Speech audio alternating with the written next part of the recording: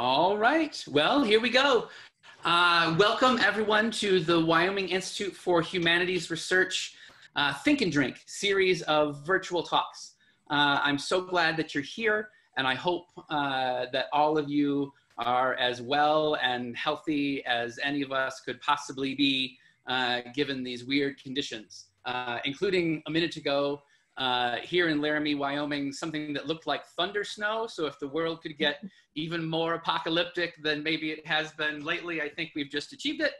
I'm Scott Henkel. I'm the director of the Wyoming Institute for Humanities Research, and I am thrilled to introduce you to our speakers tonight on the topic of women and Wyoming's politics. Our speakers are Tara Nethercott, who is a Wyoming native and a graduate of the University of Wyoming Law School. She's a practicing attorney and owns a small business law firm in Cheyenne, Wyoming. Tara was elected to the Wyoming Senate in 2016. She is the Senate chairman of the Judiciary Committee, and she also serves on the Corporations and Elections Committee, as well as the Blockchain Task Force. Key legislation that Tara has successfully sponsored is for allowing community colleges to offer Bachelor of Applied Sciences degrees, as well as providing mental injury coverage to first responders. Welcome. And Rebekah Smith, who has been director of the Wyoming Women's Foundation since 2018 and with the foundation since 2012. The Wyoming Women's Foundation is an organization whose mission is to help women achieve economic self-sufficiency and provide opportunities for girls. She has an educational background in biology, art, and law. Welcome. Thank you. And Britney Wallesch, who is a Cheyenne native, a UW graduate, and she is the founder and executive director of Black Dog Animal Rescue. She is currently running for the state legislature, Senate District 6. Britney is passionate about a great many causes, chief among them women's rights and gender equality, and the critical role nonprofit organizations play in supporting a healthy economy. And I should say to those listening, should you wish to follow who's ever speaking at the moment, in your upper right-hand corner, you can press speaker view and just see one person at a time, or you can press that same button again for gallery view and then see all of our speakers at the same time. So I'm going to ask a few questions, and then I'm going to open it up for the audience. For people who are joining us, if you wish, you can type in a question or a comment into the chat function, and all of us will see it here. You could also type in down at the bottom here, there is a Q&A button, and you can press that, and you can send a question or a comment just to us panelists. So let's start. Please just share with us your views. What has shaped your views about your work, your place in the community, and your political aspirations, please? Well, I'll go ahead and start, since as an elected senator, I get these questions a lot as part of the stump speech, which is really one of the hardest parts about being in elected office is, why did you run and who are you, quite essentially. So throughout the years, been able to develop that a little bit more. So why do I care about women's issues in Wyoming? Why did I choose to run for office? Why am I a lawyer? What shaped who I am? And I think it's probably what shaped most of us on the panel and most of our listeners as well, which is that rugged Wyoming pioneering drive. I'm a Wyoming native, I think, like most of you on the panel, and probably the listeners as well. And as we know from being those Wyoming natives, we learn to be tenacious, have grit, to be independent and strong. And we're raised in an environment that encourages equality most of the time, based on our history. And I think it's important for me to remember that history as it shapes our future as well. As we were the first to pass women's right to vote and hold office, we also passed equal pay. And so I think those are really, and for women to be landowners and to own property. So we were pretty progressive, and I think that history continues. With challenges to overcome, but I do think it continues, and you can see some of that grit and tenacity in all of us, including me. I can go next. And as Scott mentioned, I'm the director of the Wyoming Women's Foundation. So I'm coming at this from a slightly different perspective from the other two panelists in some ways, since I'm not seeking or in elected office. And really the way that we relate to politics is through advocacy. And so part of our work is to provide some education to our elected officials and our local decision makers. And so that's one way that the Women's Foundation, has brought me closer to politics. And as a 501c3, we don't, support any particular candidate, of course, but we are interested in women in elected positions in general, because just of the way that leadership certainly affects economic self-sufficiency for women, and just due to the fact that in Wyoming, women are underrepresented, and we'd like to see a better representation of our actual population here. And as far as community involvement, that has kind of shaped our work as well. We make grants to other organizations in Wyoming that are helping to achieve that mission of helping women achieve economic self-sufficiency and provide opportunities for girls. So some of those are through leadership and mentoring, and some of them are through advocacy. And then we also have kind of an income and asset development track. So those are some of the ways that I touch on, politics and women in Wyoming. One of the things I always start with when I'm introducing myself is talking about kind of the conditions under which I grew up and how that helped shape my worldview of women in leadership. And I did grow up in a single parent household with a very strong mother who holds no shortage of leadership credentials herself. And really the support network for that family was very much comprised of other women in the community. So always in my life, my worldview has really focused on the leadership strengths and the unique characteristics of women in leadership roles. So that's been a driving factor in my own leadership style and growth. And, I started Black Dog Animal Rescue in 2008. And since that time have gotten very involved with the nonprofit sector all over the state of Wyoming. And that has given me a front row seat to the work that we do with some of our most marginalized communities. So through that viewpoint and my own work as a citizen advocate with the legislature, I've really come to shape some of my positions and my perception of the role that the state's leadership has in supporting some of our most marginalized or most disenfranchised populations. And certainly you see what happens when you have an imbalance of perspective or an imbalance of diversity in our state's leadership. And so that has become very apparent to me and is a primary motivating factor in trying to help contribute to some of that diversity, both of voice and gender. All three of you touched in your own ways on that imbalance question. So Wyoming's population is about evenly split. I think, 49% women and 51% men. But I think the number is only 16% of the available seats in the legislature are held by women. What do you think led to that disparity, and what, if anything, should be done about it? I'll jump in here on this one. First of all, I think it's important to realize that ratio has been in decline. So there were times in our history where that representation was better, but certainly since about the mid-90s, that has gone down and down further and further, where there are fewer and fewer women in our elected offices. So I think that we can look at what has been done historically to promote women in elected offices and what some of the systemic or structural changes have been since then that have prohibited women from entering into the race. But the other thing that I know through some experience is that, you know, I spent about 2 years with Leadership Wyoming really diving into this topic about what is the problem that's prohibiting women from getting into office.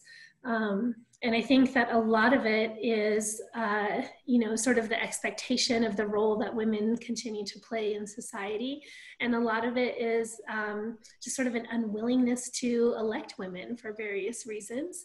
And I think also the thing that we are lacking is women sort of supporting and building each other up and bringing each other along into that. So there's a mentoring or recruitment aspect that we're lacking. I think that's contributing to a lot of these problems.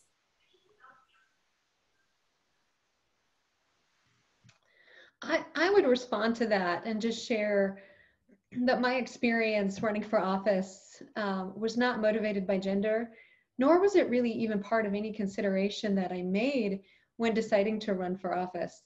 I wasn't preoccupied with it, nor was I concerned. As a good lawyer and a type A type, I did do some research to see what the data showed for women running for office and what was important to constituents and what challenges women might uniquely face. My review of that data indicated that women need to be both likable and competent in the eyes of a constituent or a voter, where the data indicates maybe a man just needs to be competent. And so I was very much aware of that. But what does that mean really, to be likable and competent? I think most politicians probably are both. They need to be, right?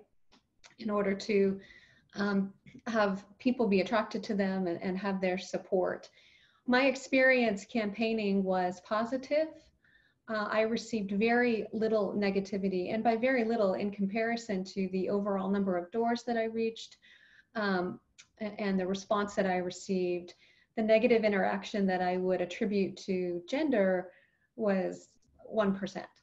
And I think there are other factors that contributed to maybe that response associated with those voters, as opposed to just systemic gender discrimination.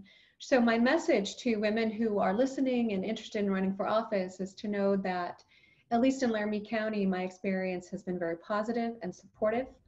Obviously, I was successful. And so the voters of Laramie County have indicated time and time again across all of the Senate districts and many of the House districts that they're willing to support women.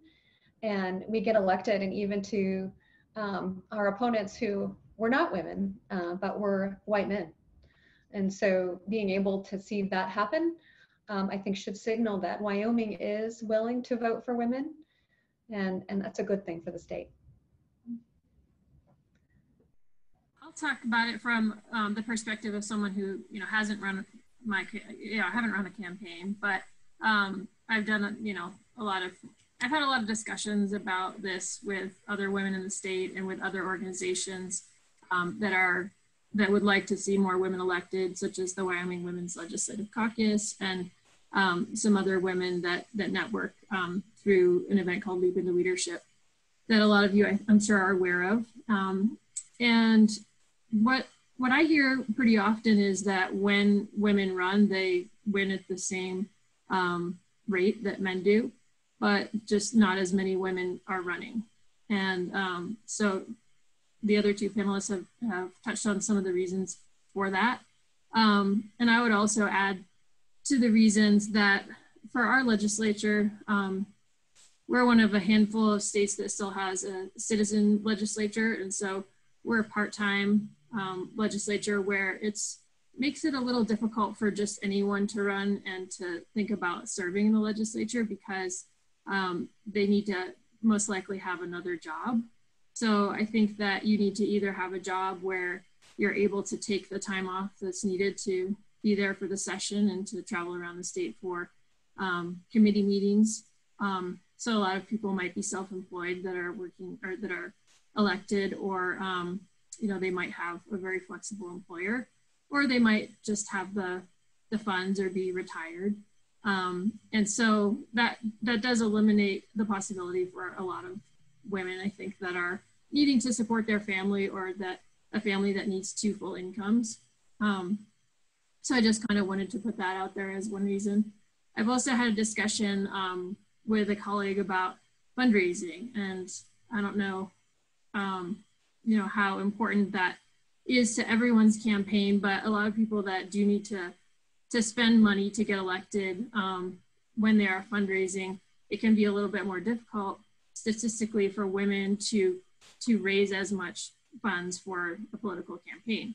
And so they're having to work harder for, you know, for the same amount of money, which isn't, you know, an unfamiliar concept to women in Wyoming a lot of times. But so those are a couple of things. The other thing that occurred to me is that nationally anyway, there's a higher percentage of women that run that are Democrats. And so in Wyoming, where we're predominantly a Republican state, I don't know that, you know, those women who are Democrats they may choose not to run or feel like their chances aren't as good if they're not a Republican. So that's something else that could be a contributing factor. I think that's true. After having been elected and participating in some of the national conversations with elected women across the country, I am pretty rare nationally to be a Republican woman elected, sometimes referred to as a unicorn, that it is significantly more common for women to be Democrats. And so that's, I think, a unique concept and conversation for the state and the country to have about that. Touching on the challenges associated, I think, with choosing to run for office and what Rebekah identified as the numbers are not the same, but the data does show that when women run, they do get elected, but they're just not choosing to run at the rates that men are. And so why is that? And I think some of the things Rebekah also touched on, which is financial and familial commitments can really inhibit that in a very significant way, particularly in a state like Wyoming, where the capital is in a pretty isolated location of the state. And it also happens during a school year. So if you are a mother and you have children in school, you know, you have to serve and be away from home for a couple of months at a time. And the likelihood of you being able to go home on weekends or to see your child on any regular basis is really not likely or very, very difficult.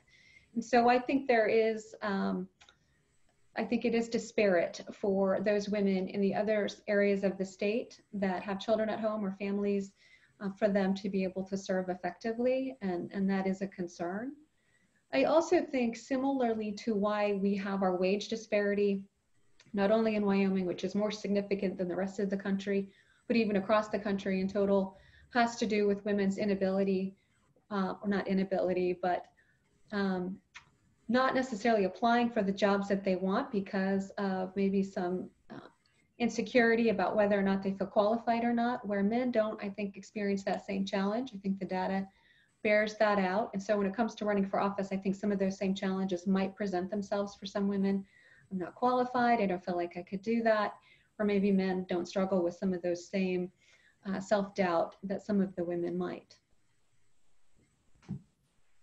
I think all of this is true, Tara, and I also appreciate you offering perspective that your campaign was a largely positive experience. Part of the piece that we have left out so far of this discussion is really the fact that women, I think, need much more of like a broad coalition of support to get to the point where they're willing to run, where they feel the confidence to. Sometimes obviously that's not applicable to every female candidate, but certainly in many, many conversations I've had around the state with a lot of women who have run or were thinking about it and didn't, that coalition of support before they ever made the decision to run was very important for them.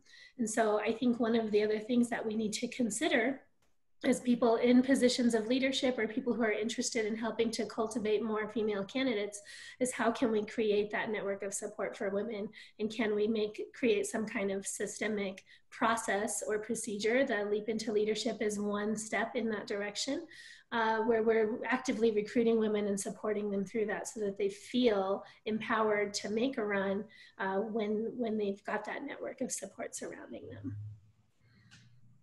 Britney, I have a question for you. Were you asked to run? I was not, no. But I did have a great many conversations about you know, the possibility of running for a very long time, several years before really taking the leap. So I would definitely count myself among that cohort of women who sort of like put my toe in the water and waited for some feedback before taking the leap. And it took a while to sort of be convinced that it was time and it was feasible and that there was going to be the network available to do it. And we just had this discussion about the party disparity in the state. And as a Democratic candidate, I could tell you that a great many people suggested that I ought to run as a Republican, as though that would be, it would be completely a done deal if I did that.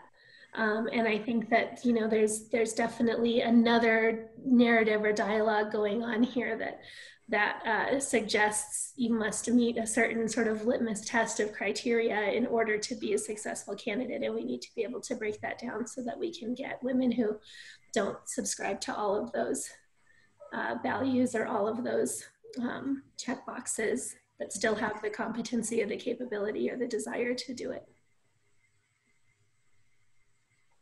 So we have many questions in our chat and our Q&A already.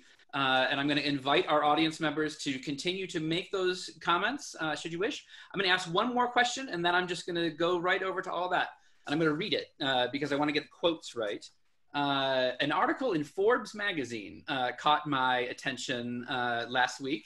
And this article had the title, "What do countries with the best coronavirus responses have in common? Women leaders."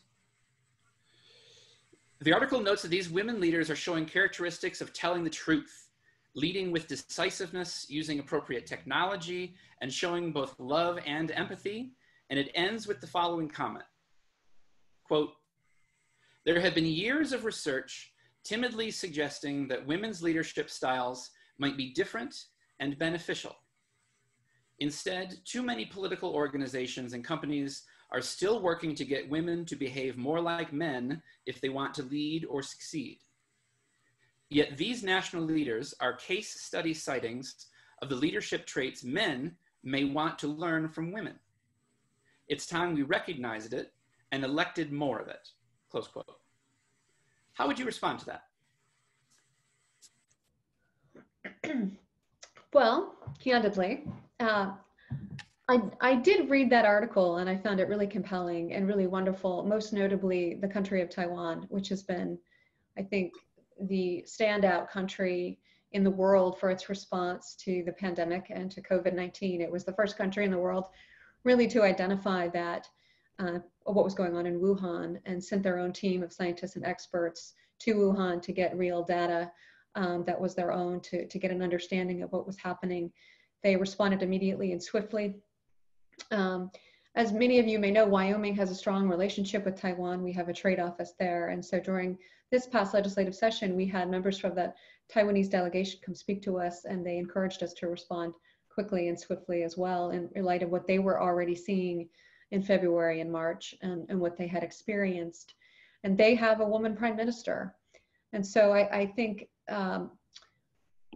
she used the tools, and they had that leadership and that respect and that experience as well. Their proximity to China and the previous SARS outbreaks really lended itself to using, historically, they have not fared well in responding to the SARS viruses that are new, and they decided to make a difference and not have the same events that happened to them historically happen in the future. And so under their prime minister, who's a female, whose name I will not attempt to butcher, they have successfully navigated the pandemic in such close proximity to China. That's just really compelling. And they haven't used any forced measures or draconian measures that would maybe be an affront to our democratic ideals. And so really a country to look to as an example that's very different than ours in many ways, but one that has a close relationship and association to our country and to Wyoming. So much to think about there.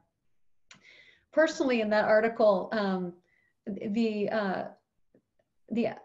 assertion that women are encouraged to be more like men in their ways, that has not worked well for me, in fact. So I come from a family of very influential older brothers, and they had a huge influence on my life, and my communication style, I would say, is more male-oriented. It's much more direct style of communication. That is not what anyone wants to see from a woman, no matter whether she's in office or not. And so my own experience, whether it be in the courtroom litigating, or whether it be as a candidate or on the session floor, they prefer, actually, in my experience, to have maybe a softer side, and don't want to see the more aggressive or edgy or assertive, even as an elected official. So the assertion that trying to make women more man-like, for lack of a better term, I don't think is accurate. Not in my experience.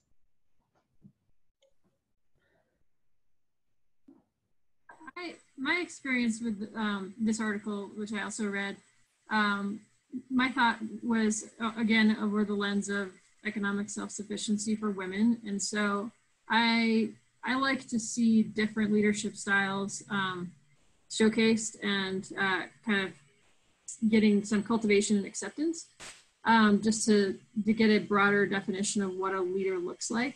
So, you know, the next generation or younger women and minorities coming up have a view of what it looks like to be a leader. And it's not just the white male who needs to control the situation or, you know, respond in the typically stereotypically male way. So I thought it was a good article and, a good observation. I think some people might respond to the qualities as being stereotypically women, but I know that certainly every woman's an individual, and as Tara mentioned, her past experience doesn't necessarily put her in the category of responding in those ways immediately. But I guess with the research saying that kind of overall that those are some typical qualities that are seen more with women, but not exclusively with women either. So I think it also gives men, it certainly gives men the go ahead to use some of those qualities more often. That was a challenge that I had in reading the article. Is it almost reads as though the qualities that they were highlighting in these female leaders, such as decisiveness or empathy or compassion, are exclusive to women. And I would say that that is not true, although to Becca's point, it is stereotypically expected. I think that those characteristics make for strong leadership skills, and that maybe the dialogue that we have in this country fails to recognize that sometimes. These are qualities that are often looked at as sort of a softer skill set, and maybe not held in as high esteem. But what we can see is during something that's scary and unknown, leaders who are able to acknowledge that, or they're able to acknowledge their own vulnerability or put themselves on the same sort of thinking plane as the people that they're serving, can really be effective in inspiring some more confidence and some more empathy from the people that they're serving. And I think that is why those women were highlighted, because those are the skills that they employed. But it's probably not accurate to assume that men are incapable of demonstrating these same characteristics.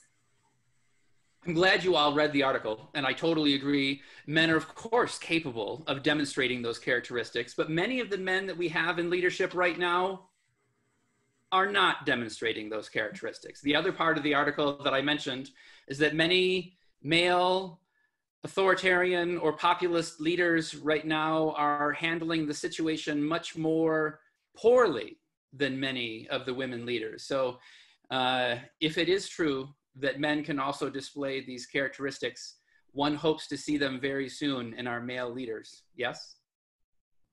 Yes.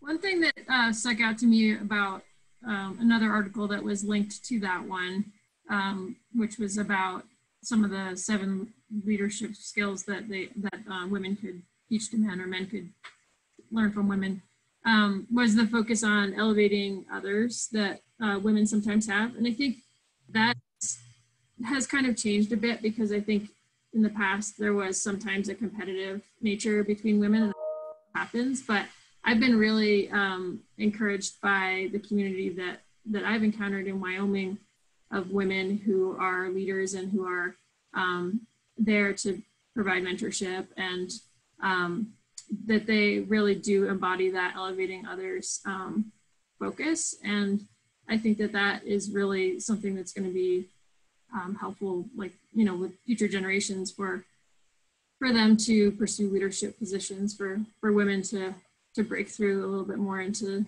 some of these representation, you know, to be more representative of our population. You know, that same article, I read it today, Becca, too, from the Harvard Business Review, and it has this summary of like 7 characteristics of women that we see in leadership. And a couple of them that stood out to me really, and I think speak to this point and why these female leaders are doing so well, is because women actually much more often have to prove themselves in leadership before they ever get to a leadership role. And I don't think that the same is always true for men.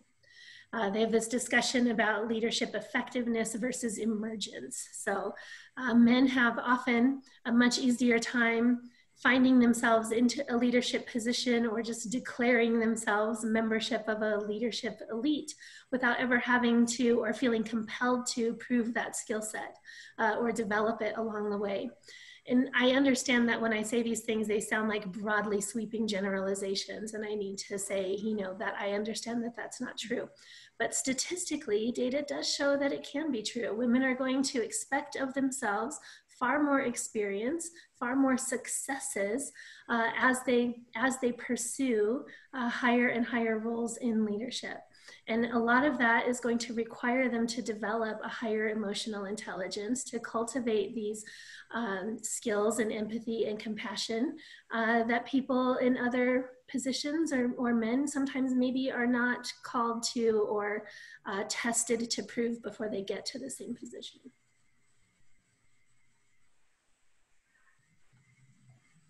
I think it does kind of go back to what Tara said earlier about women not feeling as confident to take that step as early as, you know, a lot of men might. So I agree.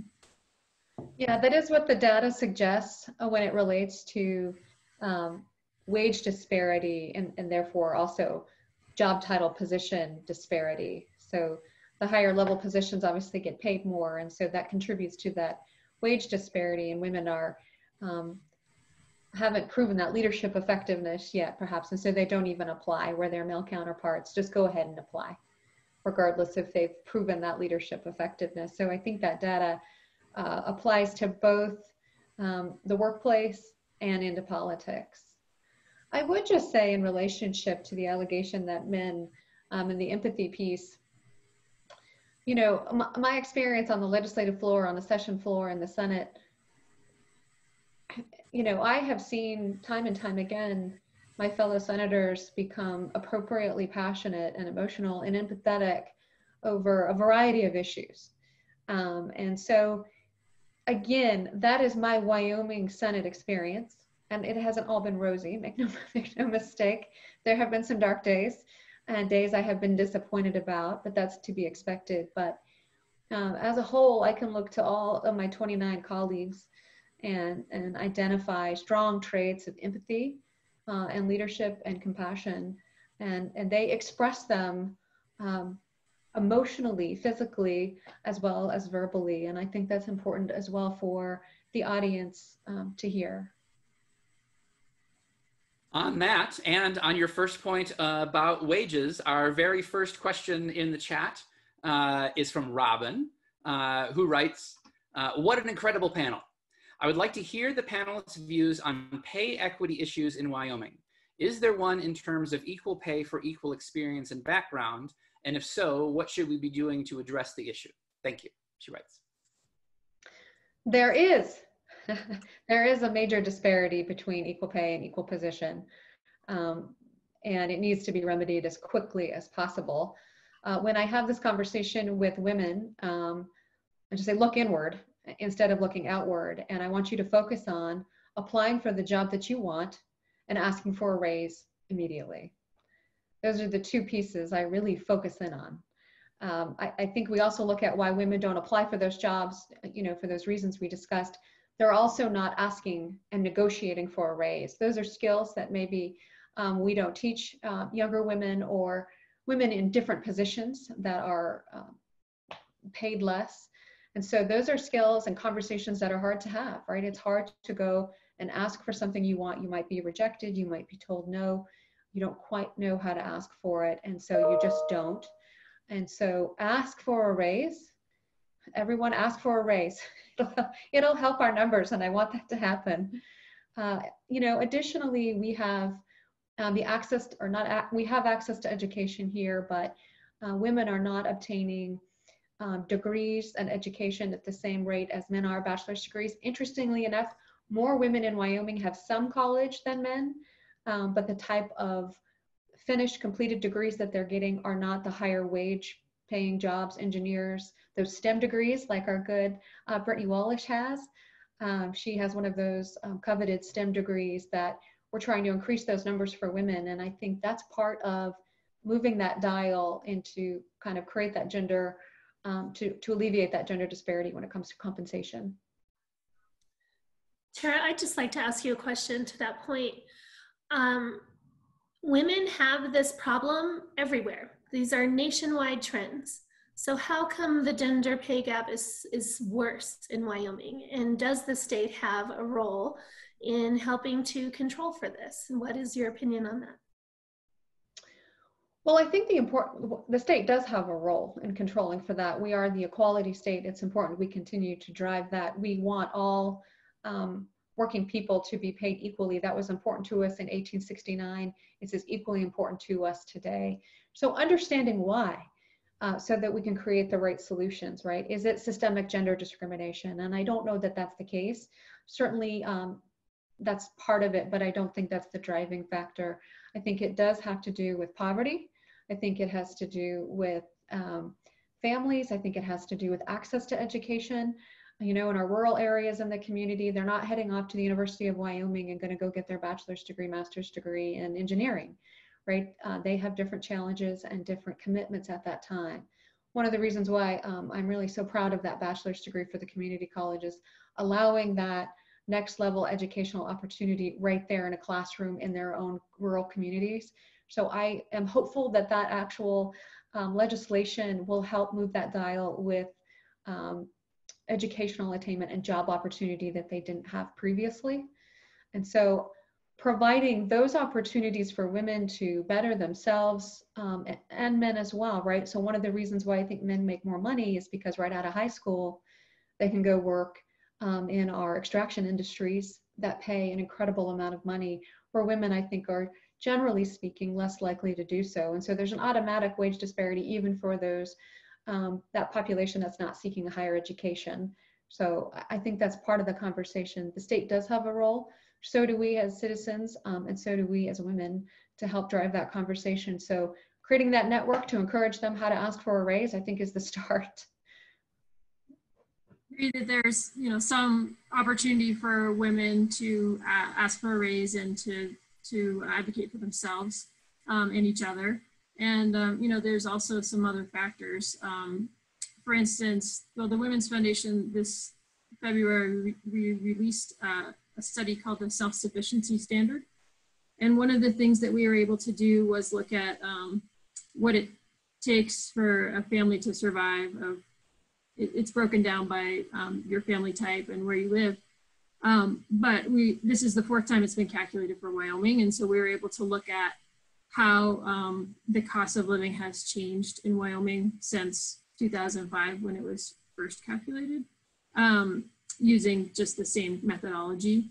And what the study showed was that the wages have gone up at a much lower rate than the cost of living. And so, that is exacerbated for women if they're paid less, right? So I think that just looking at wages and making sure that people are being paid what for the work that they're being done, and in particular in jobs that are dominated by women, like certain healthcare jobs, for instance, tend to be dominated by women in teaching professions, and just making sure that those jobs are kind of, you know, being paid what the true value of them is. I think it's important too, just to realize that, you know, to Tara's point about where the young men go to these extractive industries, and the women are staying back in these sort of lower wage or minimum wage jobs. And those jobs are being fulfilled largely by women of color. And by not having a supportive network in place for helping eliminate or narrow that wage gap, I think that the state does have some responsibility for continuing to perpetuate some of those class problems, just knowing what the likely trajectory for people is going to be in terms of the job availability to them, the jobs that they're likely to take, what their experiential learning in those positions is going to be. And I think, you know, that's one of the reasons that we have to look at things like, you know, is the minimum wage sufficient, to Rebekah's point, for people to be able to raise a family in any county in Wyoming? And we know that that answer is no. So I would say that we do have some responsibility, yes, to ask people to look inward, but also our leadership should be looking outward for what are the things that we can change in order to support these people at all levels across the state. Agree that the minimum wage is one thing that could certainly be looked at, and you know, obviously almost no one is making the state minimum wage, but there's still a lot of room there for us to look at that and look for solutions that would create a sustainable wage for people in Wyoming. And I think that the self-sufficiency standard can help try to inform what that is. The other thing that could really help with that is to have some protections for workers in place that provide the ability for them to talk about their wages, so that they wouldn't be penalized by their employer, that they can't be penalized by their employer, you know, for discussing their wages with others. So for instance, if a woman takes a job and she takes the first offer that she gets and doesn't realize that her coworkers are making more, make it safe for her to find that out, and then to find out what is my job worth and be able to ask for that raise, knowing what other coworkers might be making. And you know, sometimes it is that someone doesn't ask for a higher wage, but they need to know what is the correct wage for the work that they're doing. We have many questions. Happily so. So I'm maybe going to put a couple together on the structure. Tara, you mentioned systems and structures a moment ago. So you have a question from Mary and then a question from Jennifer. I'm going to read them both together, and maybe you can just respond, all of you. Mary writes, I'm curious how much the way we have structured our legislature with 20 and 40-day intense sessions prohibit women from running. And if so, how could we restructure that in the sessions so that women could run and serve? And Jennifer asks, I'd like to hear the panel's thoughts on having a citizen legislature, and if that's a barrier specifically for women, and if so, how would you like to see it changed? Those are really great questions, and one that I think the state should constantly be asking itself and reevaluating the question. There's no easy answer here. And I myself have thought, gosh, this would be so much easier if I had, this was my full-time job. I would be just a much more effective senator, and felt like I was maybe be able to give 110%, as opposed to the part-time legislature, which if you're not retired, then that means you're working. And so you are balancing your life out with an occupation, which is actually really quite helpful in providing that balance, believe it or not. But, you know, the question of should we have a full-time legislature? Ultimately, I land on the no for that right now. We are a very effective and a lean and mean legislature, which is really good for the people of Wyoming. That also goes down to that 20 and 40-day lean and mean legislative session, which can be brutal for how much work is accomplished in such a short amount of time.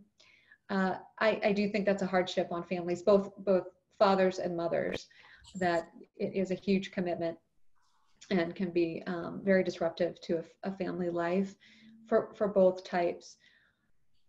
Again, I don't think right now the time is to change that, and I have considered that a lot personally. I think it'd be easier to space that out over time, but we're very effective to just drill down, focus in, get it done, even how painful it might be. But I'm not opposed to continuing to reevaluate whether or not that's really the best option for us. And so I think that's important. One question I want to throw out there as it relates to the part-time legislature, and it really limits who can run if you have the time off, or if you have a business like myself where I'm an owner of the business, so I can, choose to leave if I want to.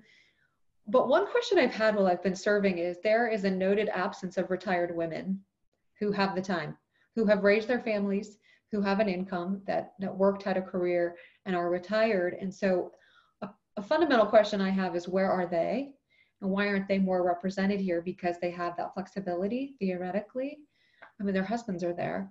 And they are as well too, with their husbands supporting them. So I have observed obviously a lot of that, but a shout out to all of the retired women across the state as to where are you and why aren't you running for office?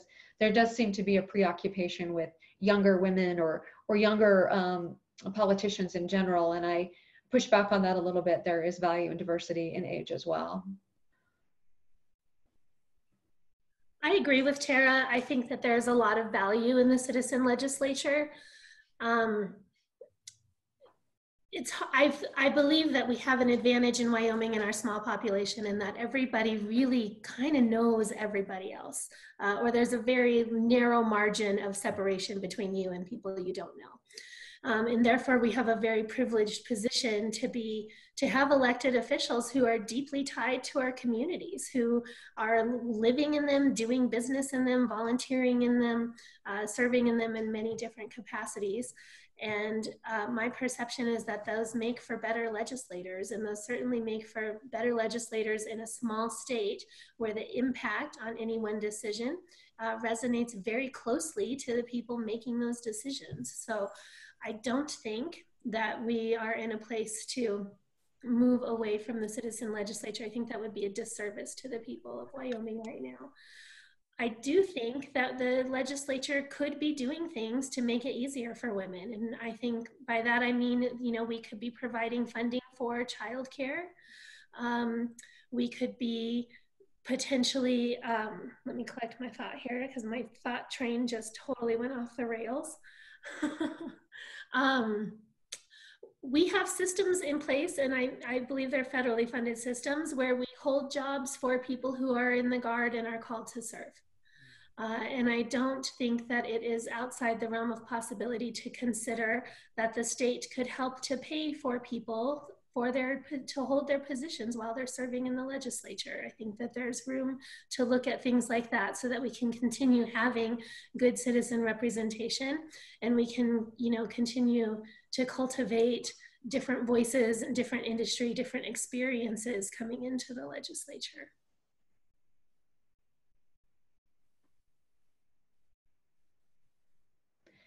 I think one more bright spot I'd like to throw out there before we move on to the next question, that's a systemic thing that's positive in Wyoming that the state did implement, and that's child support services. So our Wyoming Child Support Services, which is through the Department of Health, Department of Family Services, Wyoming Child Support Program, they're phenomenal. And that service is essentially free for helping all women, regardless of pay or their salaries, their own finances, to get support in collecting child support. And I think that really helps advance the conversation for women who might be facing poverty or unique challenges as a result of wage disparity. We have a question from Allie, good friend of the Humanities, who talks about fundraising in these times. And I should note, in addition to what she writes in her comment, we have former elected officials in the audience. We have current elected officials in the audience. We have people who are running. I'm so happy to see all of these names in this list. So thank you for joining us. Allie writes, fundraising is difficult for women, but especially in a time of national and local crisis. We have Senate candidates here in addition to more. Any advice for women running for US office against well-funded incumbents right now? What are some ideas for finding broad reach for their messaging and ideas?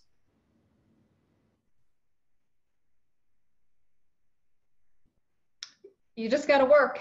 You got to work as hard as you possibly can. And you have to ask for money, and you got to go door to door, and you got to just work. And that's the ticket. The people in Wyoming, I think, want to vote for people who are willing to work and really want the position. And so we have seen just this past gubernatorial election that money does not equate with the outcome. And that is very, very important, and something that everyone needs to just dig down and recognize that that is a truth, as long as you're willing to work hard and show your true self, that the candidates who really demonstrate that to the people will get elected. And remember, we're all in the same boat together. The economy is bad for everyone. And so everyone's fundraising is challenged. We're in that together too. And I think too, you have to be prepared to go back and ask multiple times. People are distracted. They have a lot going on, and you know, just not getting an answer the first time doesn't mean no.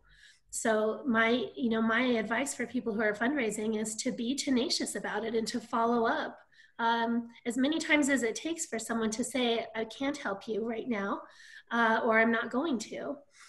Because my experience so far in fundraising has often been that a repeat ask is helpful, because the first one just falls right out of their head for whatever reason, or the letter goes on the table somewhere. So it is important to have a strategy and the resiliency and the thick skin that it takes to go back and ask again and again until you get some kind of answer. And oftentimes not getting an answer the first time is very little to do with you as a candidate, and much more to do with where people are in their lives right now. I agree with that. And I would also say, I mentioned earlier when we were talking about this, that women tend to get smaller checks than men when they're fundraising. And so don't hesitate to ask for twice as much as they say they'll give you, or you think that they'll give you. That's my advice as a lawyer too. Always negotiate for more. It's good advice. An audience member who wishes not to be identified writes the following. And we're not afraid of hard questions, are we, right? What about the good old boy network in Wyoming? How would you, Tara, handle that? And Britney, how would you confront that litmus test? And I should extend that to Rebekah too, but what to do about what many perceive as Wyoming's political system being a, quote, good old boy network? So don't fixate on perceptions or negativity. You know, so starting with the time I decided to run for office, there was one white male who encouraged me to do it, and then I leapt forward and did it, and went forward and got elected. My time in the Senate was, when my first year in, was supported by white men, and they were encouraging, and I was successful, and things continued to move forward. By my third year in of my 4-year term, I was chairman of a committee, which is remarkable. And the good old boy network, or whomever, leadership of the Wyoming legislature made that decision to put me in a pretty coveted position as a rookie and as a woman. And they did it, I believe, for the right reasons, right? I was a good match for the position as a lawyer who had served on the committee, and it made sense, right? They used logic and the right result. And that was, who did not get that position? Older white men that had been serving longer than I had. So I just want to push back on that notion of how powerful or how negative or nefarious or difficult that good old boy network may or may not be. I'm not saying it doesn't exist, and I'm not saying that there isn't relationships that are that have developed over the course of time, and they happen to be male, that results in disadvantages to those that aren't part of those relationships or that history. But I have not found it to inhibit my ability to move forward successfully in the Wyoming legislature. Again, that's not to say my experience is always rosy, but those are the facts that are demonstrable and proven, right? I'm happy, Tara, to hear you say towards the end of that it's not to say that that doesn't exist. Because while I agree with you that building relationships and finding the common ground from which to start a conversation is the best way to overcome this problem, there is a very real perception for people that it is a significant barrier. And for some people, that perception is a real reality. My strategy, that I think the question was, how do you overcome this? Would be to fall back on sort of the thing that I have learned over the years, which works best, is to build a broad coalition of people, and to make space for many voices and start from a place where you can all agree you have a matching set of values. And I think in Wyoming, there's, you know, a good place to start there is just a deep loyalty to the state. And I think everybody here, everybody in elected office definitely has an overriding goal that the future of the state and the success of its people be paramount to any of the decisions that we make. I also think that people who are willing to make space or use their position of power or privilege to give the floor to other voices is a really important thing. And this is not a thing that I have seen happen very often. We have a very Caucasian panel sitting here. And I think that it would be so much more robust in discussion if we had more people of color, if we had more people with different ethnic backgrounds as part of this conversation. And to your point that there were a whole bunch of old white men in running for that position, there wasn't anybody else. And that is a problem. And that is something that we need to be continuing to figure out. People who have the ability to make space for those voices, to set aside their position on the podium, to give it to somebody else.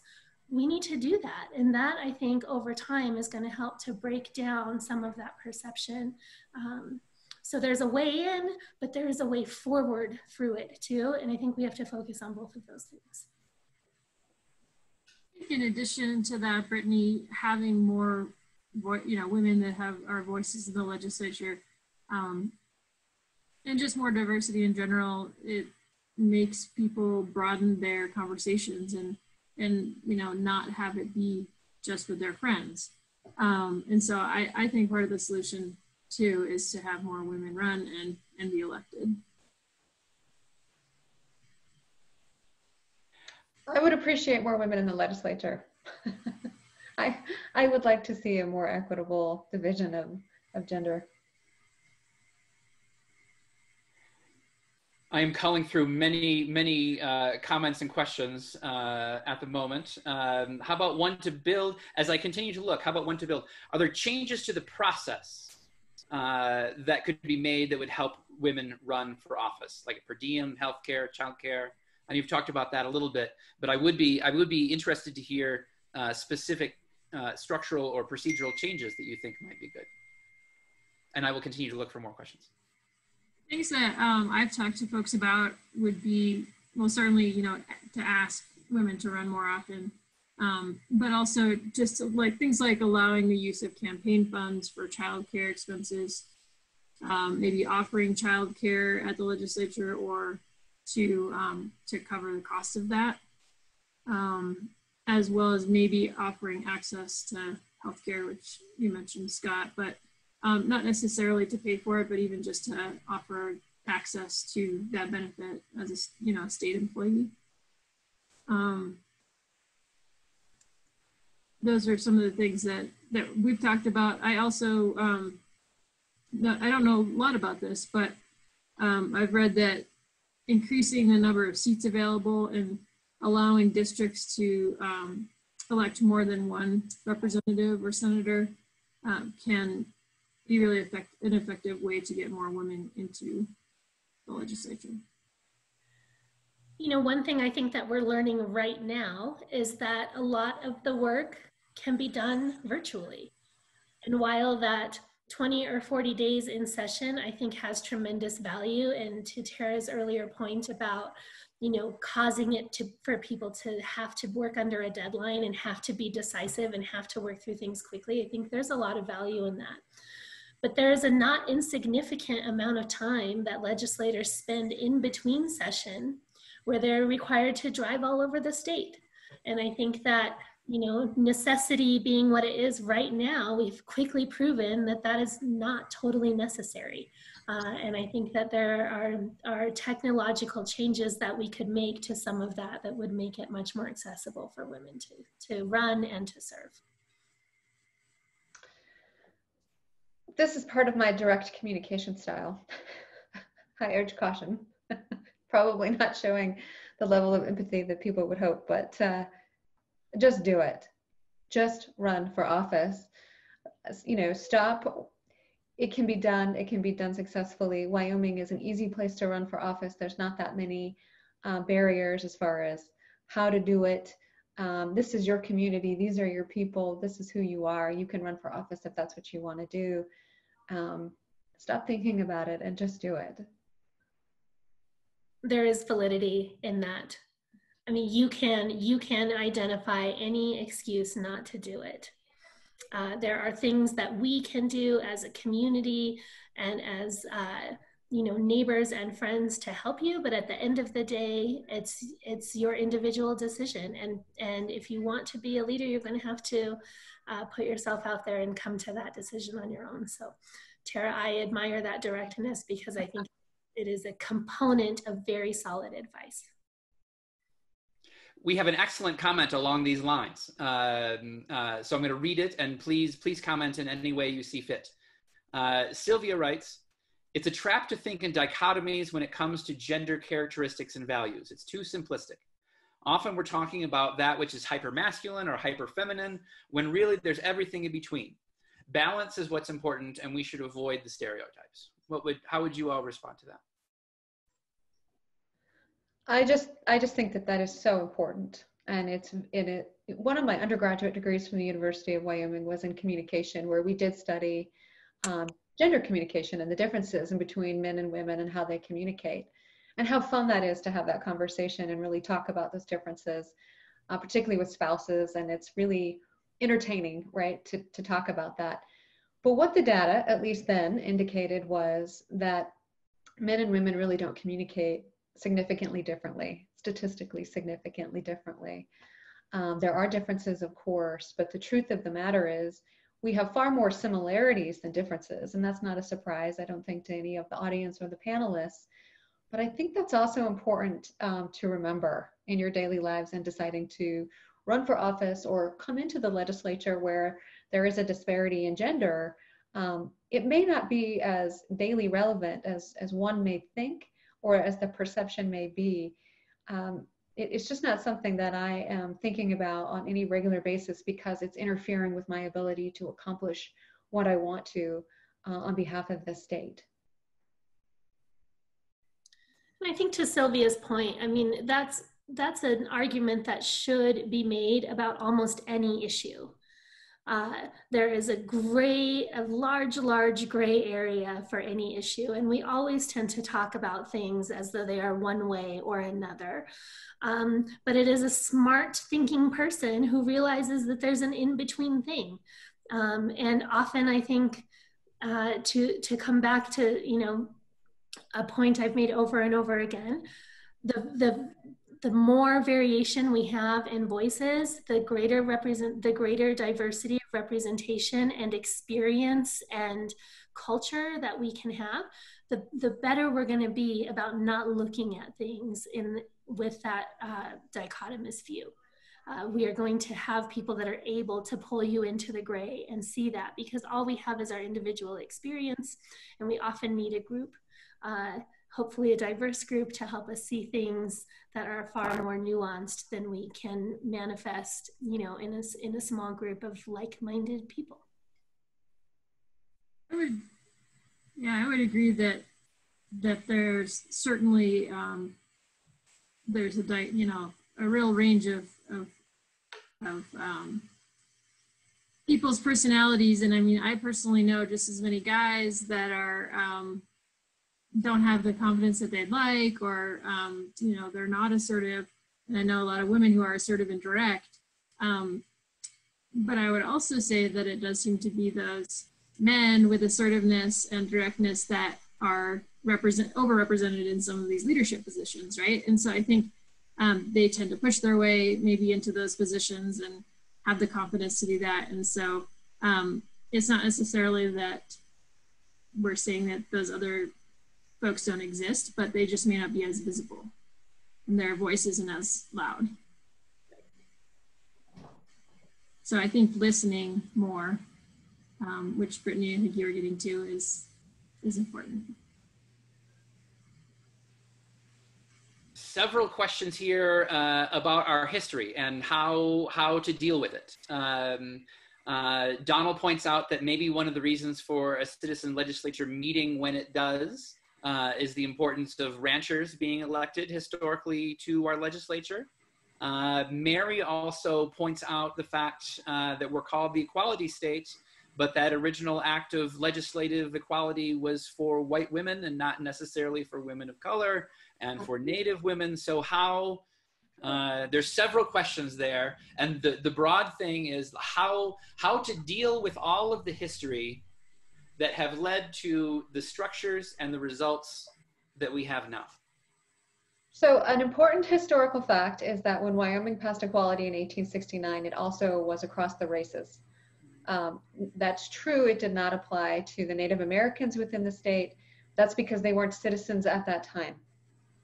So, but the Blacks and the other races that were coming to Wyoming after the Civil War and coming out to the territory, they were given the right to vote just like white women. And part of the reason why the women was because Black men received the right to vote at the national level. And so it was a national conversation occurring. Wyoming was a part of that. I believe we passed the vote for the right reason, and I'm happy to discuss that with anyone. But I think that's an important fact to remember. It is true that Native Americans did not get the right to vote at that time, but the reason for that was they weren't citizens. We were still navigating their role in the new frontier. You know, I've really struggled with this year because you grow up in a state called the Equality State with a very proud history of a lot of very progressive things for women. But like this year's legislative session felt to me like women's voices were not heard at all. And I'm speaking from my own, my own point of view here. But when we are denying healthcare access to people who are, largely women because they're working low-wage jobs, and when we're seeking to take away reproductive rights for them, and when we vote down a bill that helps overcome our gender wage gap, this feels very anti-woman to me. And it's all done during the same year that we're celebrating suffrage and all of the progress for women at a time when we have the least amount of female representation in our state that we've had for decades. So I don't have the solution to this. I'm just sort of trying to express like the way that I feel about this. I am, fifth generation. I'm raising the sixth. This is the place that I feel very deeply is my home, and I feel very connected to this state. But on this topic, I have felt very disconnected during this period of time. I feel as though we are honoring a history in words only, but not in action. And I'm curious, maybe what the other panelists think about that.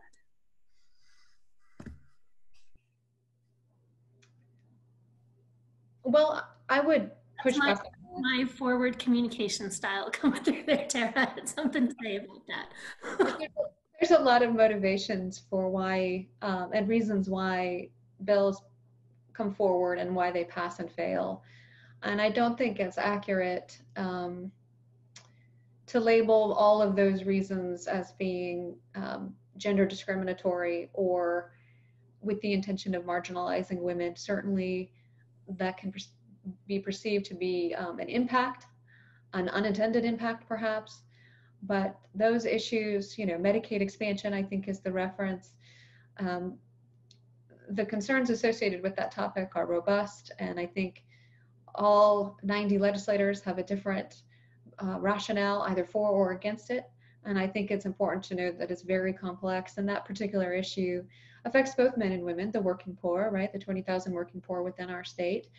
And so there are a lot of complications associated with it, right? Primarily, I would say that the legislature's hesitation for it is financial, and that they can't, that there's a belief that the state cannot sustain it, whether or not you agree with that or the panelists agree with that.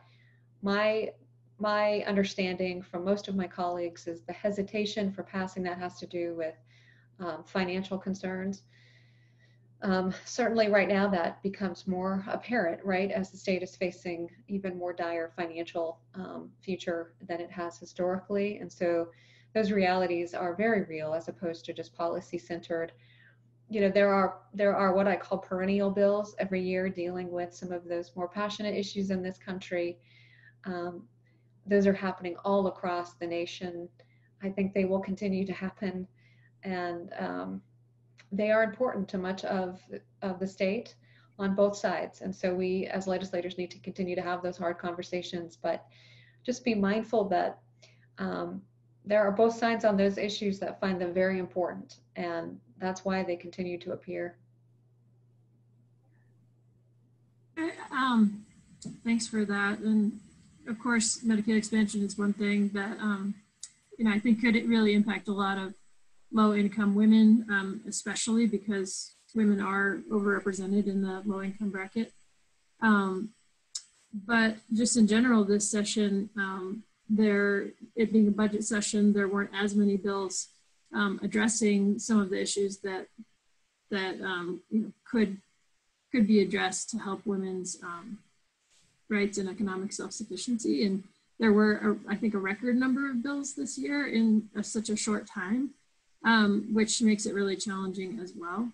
And so some of them didn't, you know, that, for instance, that I was following didn't even get heard, which is a challenge. So I don't know if you can speak to that, Tara, but is there any kind of mechanism in place to limit the number of bills, or kind of some way to make some bills be more of a priority than others? How would that work? Yeah, so the number of bills this past budget session, there are a lot of pushback and negativity and criticism of the legislature, and I too will push back on that. Your citizen legislature is working very hard. All of those bills took time, and I would submit to you that the majority of those were constituent-driven bills that serve as the voice of the people. And so there is a hard balance that needs to be struck between managing the legislature's time and being a voice for the people. And we speak for the people through legislation and through bills. And if we look historically at the number of bill drafts, we can see them increase and decrease along with recessions. And so what that should signal to you positively is that in times of recession, the people who you elect to serve are working harder to come up with solutions to make your world better, either economically or otherwise. And that is why there's an increase in bills. It should be a good sign that the legislature is working very hard. That said, there are a number of bills that get too much attention that may not be moving the needle in a way that we want to effectively. There might be other reasons for the bills that cause them to fail. It may be just that the other 89 other legislators didn't like it. And so they speak for their constituents as well, and that's part of the democracy at play. And so I think it's very important to respect the work that's been done. Encourage your legislator, have reasonable expectations of them too. Do you want them driving bills?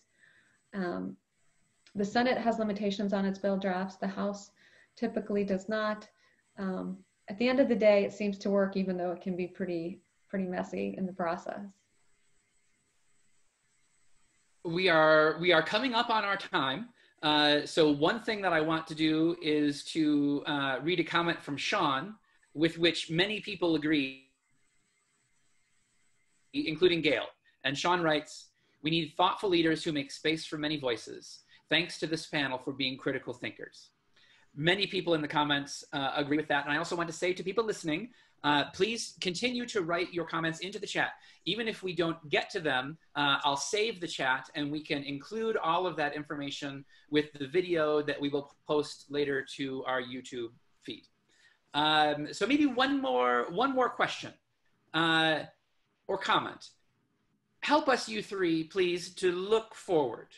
We are in a world now that is much changed.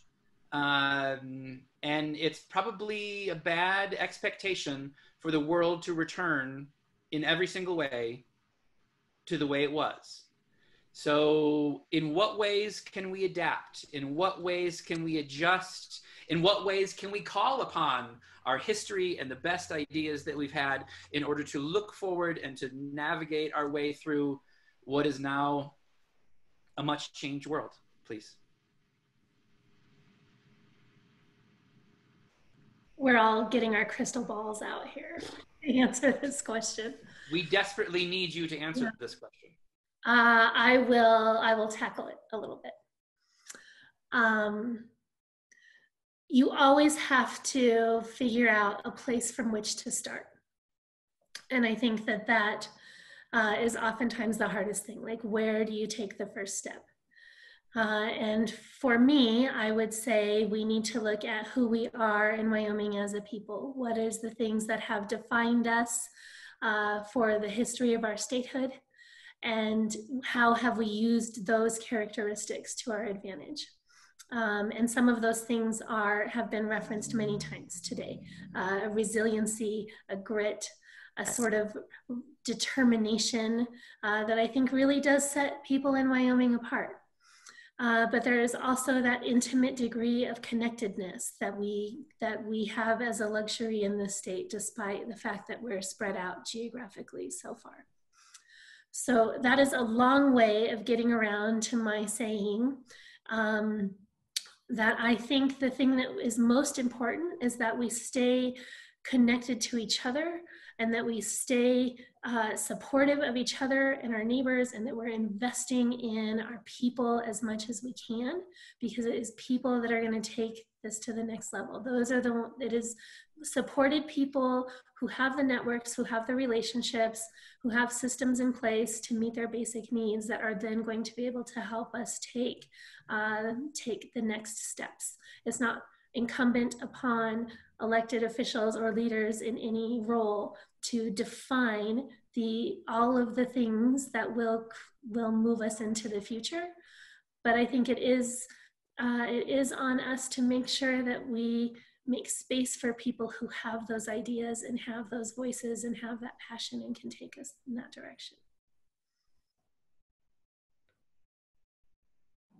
I liked what you said about having the systems in place for our citizens to thrive. And, you know, in this really challenging time, I know that we're going to be facing our state's going to be facing some really, really hard decisions, and just coming out of the budget session and having to potentially go back and redo the budget, or, you know, make some more decisions based on the current circumstances. I would encourage two things. First of all, you know, and this isn't just for now, but for always, the citizens to get engaged with that process. And it's, as someone, you know, who's not in the legislature, it is kind of a confusing thing to really get up to speed on, to understand, and to stay up to date on, because it moves so quickly. You know, trying to follow multiple bills that are in the House and the Senate, it is a challenge, but it is really necessary, especially since we do have a citizen legislature and they don't have staff people, like for them to know what's going on in our communities. And for those of you who are experts in your field, or just want to let them know what's going on back at home, I think it's really necessary to have your voice heard. And then the other thing is to make use of the tools that are in place. And I would mention again the Women's Foundation and the Wyoming Council for Women put together the self-sufficiency calculator tool, which I think can be really useful as a decision-making tool right now, just to know what is it that our folks need to survive in these really tough times. Those are really great comments, and I appreciate both of them and think that they are spot on. You know, for me, looking back at our history, I'm a big believer that in our past lies our future. And in Wyoming, I'm always hopeful for that because I'm so proud of our history, most of it. We have some dark spots too. Again, I'm not that Pollyanna. But what do we know about ourselves, right? We have survived in the territory. We chose to settle in a high altitude climate, surviving the environment, surviving strangers, surviving a trail, surviving disease, surviving poverty. And that's our roots, right? That's where we started. This is where we choose to be. We're fighters from the very beginning. We survived a pandemic before. We've survived world wars. We've survived worse financial times. Believe it or not, the state has been in much more serious financial conditions historically than we are now. And so I am confident when I look at this panel and I look at the 36 to 38 participants that are listening in, wanting to learn, wanting to experience, wanting to lean in and be part of the future and to see what they can do. I am confident we will weather this storm like we always have. I know that there is the right leadership in the state, from elected officials to those that are providing the data-driven results through a sustainability study, through the university, and all of our other resources that are really genuinely trying to survive and make this an equitable place where we want to raise our children and continue to thrive. And I know that we will do it because we're all here tonight making it happen. And I very much appreciate that the three of you are here. Please, if you have closing thoughts or want to respond to something you heard, welcome, and then I will bring us to a close. Please.